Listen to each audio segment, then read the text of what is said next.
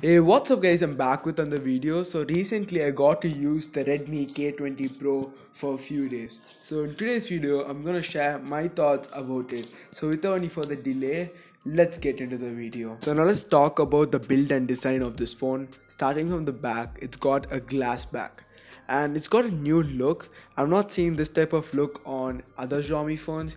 There are phones with that look, but this is kind of a different look.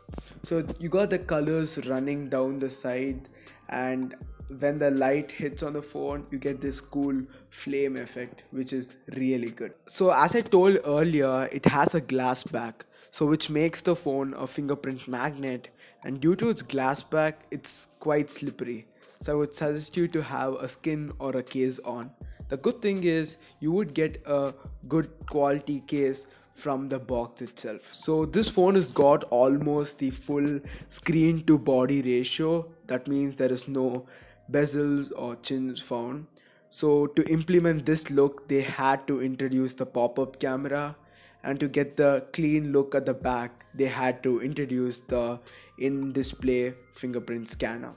So Redmi has done a really good job when it comes to build and design. This time around the phone really feels like a premium device. Now let's talk about the display. So this device has got a 6.39-inch AMOLED panel, which means the colors are punchy, the contrasts are infinite. So this phone has got Corning Gorilla Glass 5 for protection, and you do get wideband L1 support. So the media consumption in this device is really good. So I want to even talk about the headphone jack. The headphone jack is really good in this device, considering the brands which are just letting it go. Redmi keeping the headphone jack is a really good choice, and along with the hi-fi adaptation, the output from the headphone jack is good. So let's talk about the performance. K20 Pro comes with the latest Snapdragon 855 along with Adreno 640 GPU. So when these both pair up, you get a really good gaming performance, and the Snapdragon 855 is really good when it comes to day-to-day tasks like opening apps, surfing the web. So this can handle everything with no difficulty. So this phone does runs on MIUI 10, which is based on Android 9. So software experience found in this ROM is really good. It comes with Poco Launcher 2.0 pre-installed with it.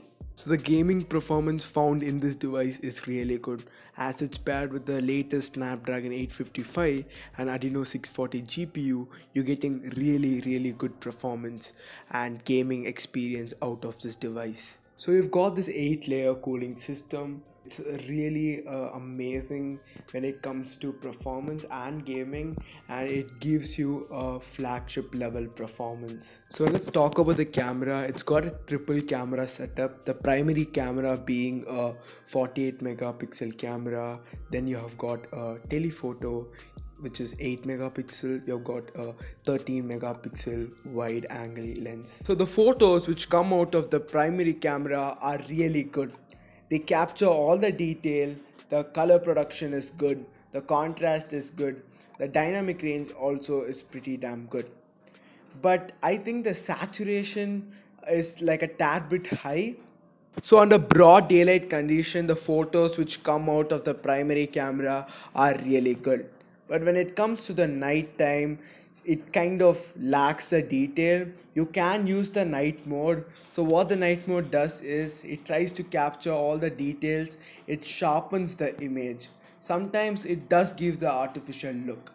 So if you want to use the night mode and other features, I would suggest you to install the Google camera. I'll be leaving the link for it down in the description, along with a guide which will tell you how to set your Google camera for your K20 Pro in a correct way. So when it comes to the other two lenses, which is the wide angle lens and the telephoto lens, though they don't capture as much as detail as the primary lens, they do a really good job. They have a good color and contrast.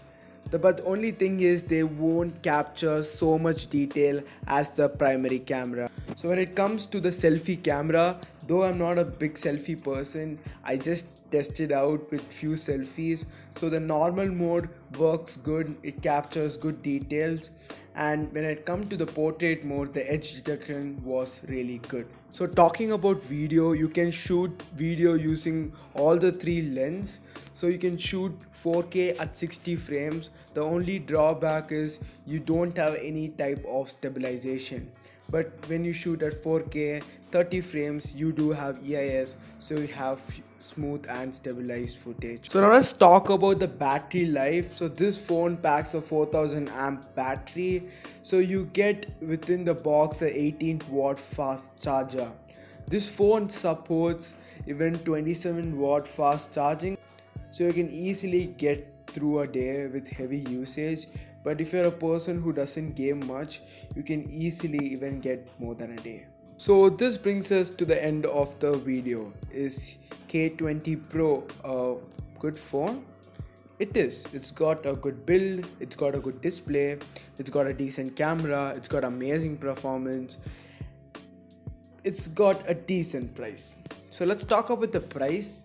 So you do get this phone for 28,000, the base variant, which is 6GB RAM and 128GB internal storage. I'm not telling this phone is bad, but the only thing is they could have done the pricing a bit better. That's my only issue. Other than that, this phone is perfect. This time around, they have done a really good job with this phone. So I'll be leaving the best purchase link down in the description. Check that out. Hope you guys liked the video. If you did, don't forget to subscribe and tap on the bell mark. Until then, it's me, Bharat, signing off. Like, share, subscribe, and don't forget, peace out.